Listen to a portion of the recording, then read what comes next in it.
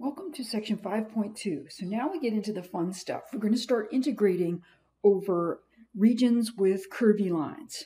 So let's start with an easy example. We're going to find the area of this region here in green, and we're going to do it by integrating the function 1 dA. Now dA is either going to be dy dx or dx dy. So the goal here is to find the limits of integration. If you're doing y first, like we are, you want to think of the region as broken up by vertical lines. Where those vertical lines start is the lower limit on y.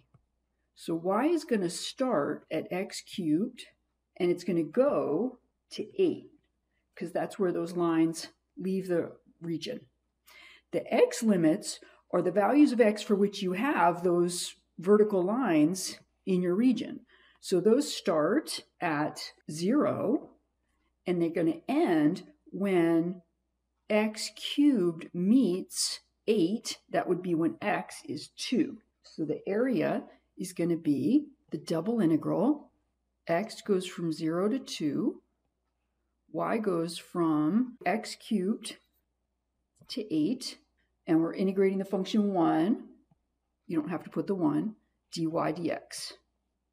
Okay, now let's set up the integral doing horizontal lines first. First, we're going to do the x limits.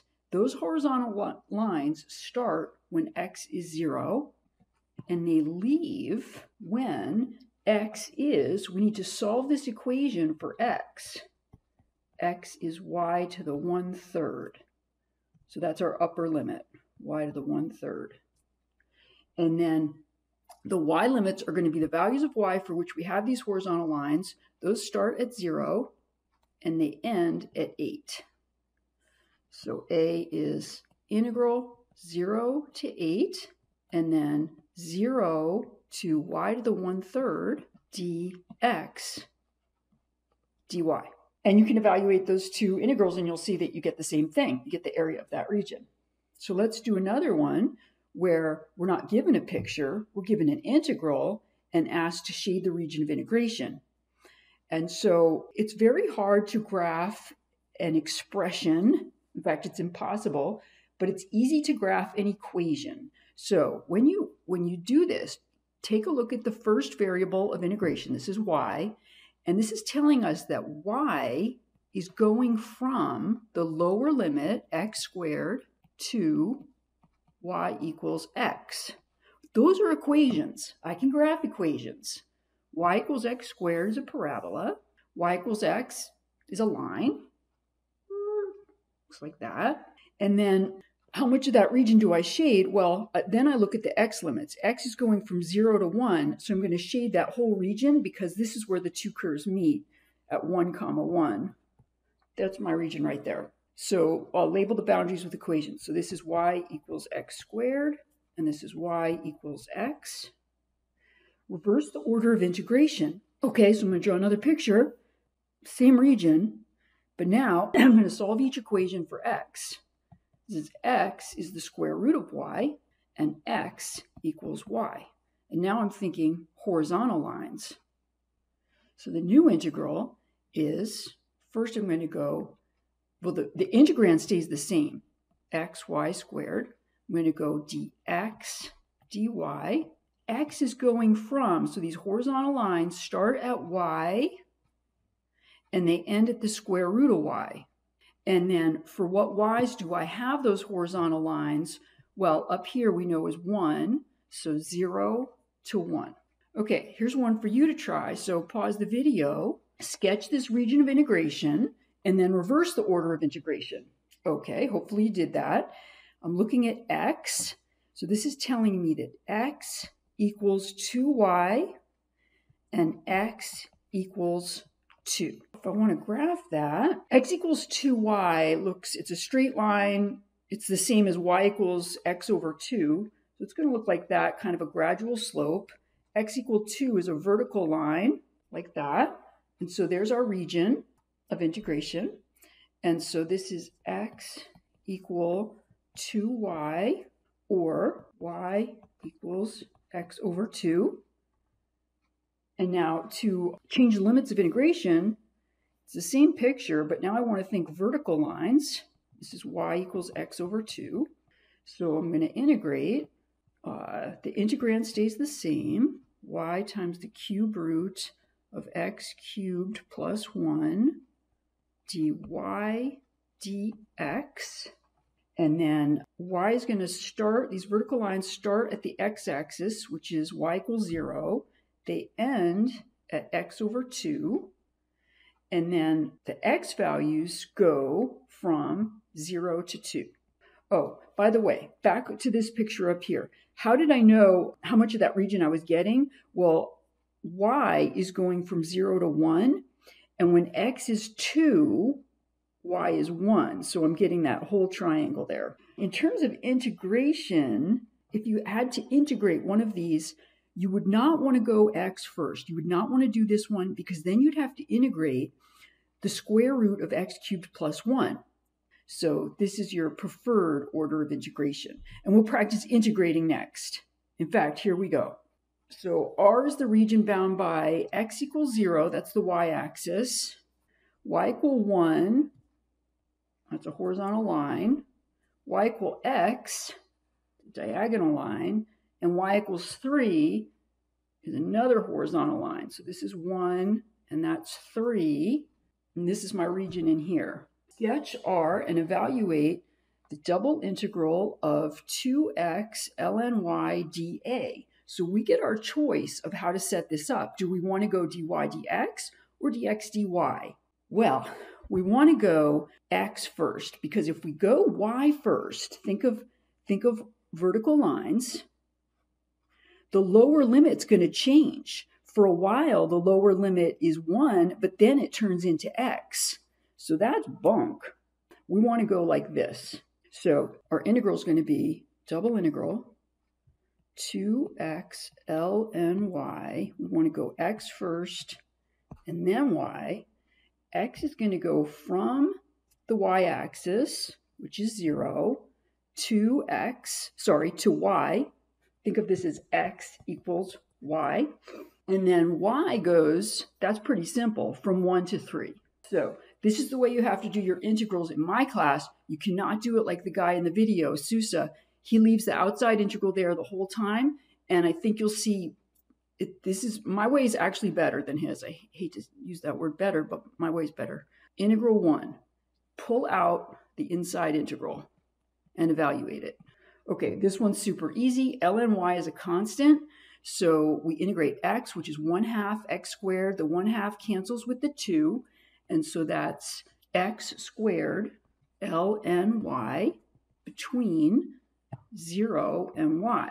And we're plugging the y into the x. So we end up with y squared ln y minus 0, which is just y squared ln y. So integral 2 is the integral from 1 to 3 of y squared ln y dy. Okay, that's parts. So I'm going to let u equal ln y and dv equal y squared dy. Du is 1 over y dy. V is 1/3 y cubed. So there's my setup. What I'm going to do, normally when I do a parts and it's a definite integral, I do the indefinite integral first, and then I put all my limits at the end. I'm going to do something a little different here. I'm going to say this integral is equal to, I'm going to go uv 1/3 y cubed ln y minus the integral of v du, which would be 1/3 y squared dy. And I'm just going to say, when I'm done, I'm going to evaluate that whole thing between 1 and 3. So we got one integral to do, and then we can evaluate. So that's 1/3 y cubed ln y minus 1/9 y cubed between 1 and 3. So that's, I got to conserve on space here.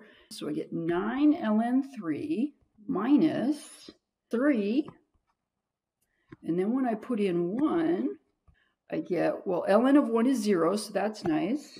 0 minus 1/9.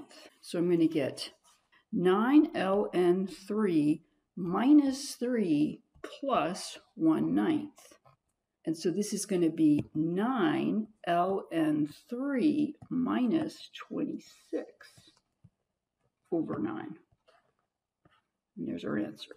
Okay, this one I'm not going to do out with you since there's a video there. This comes from your homework. So there's a video, and you can watch that video. Just let me mention a couple things. You always want to graph your region of integration. Okay, so don't worry about the z. So here's what's happening. In 3D, there's a surface up here, and you're integrating over a triangular region down here in the xy plane. And so to graph the region in the xy plane, don't worry about the z coordinates. Notice they're all 0 anyway. So just graph the triangle determined by 0, 0, 4, 0, and 4, 4. So, okay, so there's your triangle. So over the xy plane, that's what you're integrating over. And the function you're integrating is this. So you're finding the volume underneath that surface. And I think in the video, this guy's pretty good about showing you the 3D versions, although I find his 3D versions are often a little confusing. But just to set up, I really strongly suggest you integrate with respect to y first. So you'll have 3, 1 plus x squared dy dx. You might be thinking, oh, this is tangent inverse, but it's not going to be. It's going to be a natural log because y is going to go from 0 to x. And then where does x go? It goes from 0 to 4. And so when you do your first integral, 0 to x, 3 over 1 plus x squared dy, all of this is constant with respect to y. So you're just going to get 3 times divided by this times y between these two limits. So I'll let you fill that in, but you're just going to get 3x over 1 plus x squared. And then your second integral is going to be 0 to 4, 3x over 1 plus x squared. And there's where you're going to get your natural log because you're going to do a u sub with u equal to the denominator. So here I am going to do another one with you completely. Find the volume of the solid under this surface z equal xy squared and above the region in the xy plane bound by these two curves. So the curves are x equal y squared and x minus y equals 2. So that would be, let me solve that for x equals y plus 2. X equal y squared is a parabola, looks like that. And x equals y plus 2, I have an easier time graphing lines if I solve for y.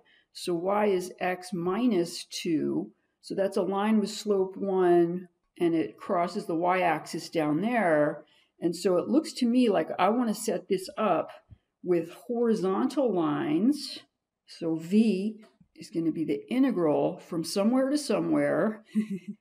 And then x is going to go from y squared to this line here, and this is the line x equal y plus 2. My integrand is xy squared. I'm going to go dx, dy. Now I need my limits for the second integral. I need to know this y value and that y value. So what I'm going to do is I'm going to set my two curves equal, and that's a plus, by the way. I'm going to set y squared equal to y plus 2 and solve for y. Okay, so move everything to one side. Y squared minus y minus 2 is 0. That's going to be y minus 2, y plus 1. So y is equal to negative 1 or 2. So negative 1 and 2. And that looks reasonable on my picture. That negative 1's kind of big. So now, take the inside integral out. Integral 1 is the integral from y squared to y plus 2, x, y squared, dx. And so that's, remember, y squared is a constant, so that's 1/2 x squared, y squared, between y plus 2 and y squared, which is 1/2 y plus 2 quantity squared times y squared minus 1/2 y to the 4th and then I get times y squared. Okay, so this is kind of a mess. We want to clean this up before we do our second integral. I notice here that I've got a 1/2 y squared in both terms, so let's pull that out and see what's left. For the first guy, I'm left with a y plus 2 squared, and for the second guy, I'm left with a y to the 4th. Okay, now let's expand that. So that's 1/2 y squared, and then FOIL that out. That's y squared plus 4y plus 4 minus y to the 4th. And then that's going to be 1/2, which I'll just pull out of the whole integral. And let's see, we're going to have y to the 4th. Now I'm distributing the y squared. Plus 4y cubed plus 4y squared minus y to the 6th. Okay, so that's our second integral. So integral 2. Integral 2 went from -1 to 2. And I'm going to take that 1/2, just pull it out, put it there.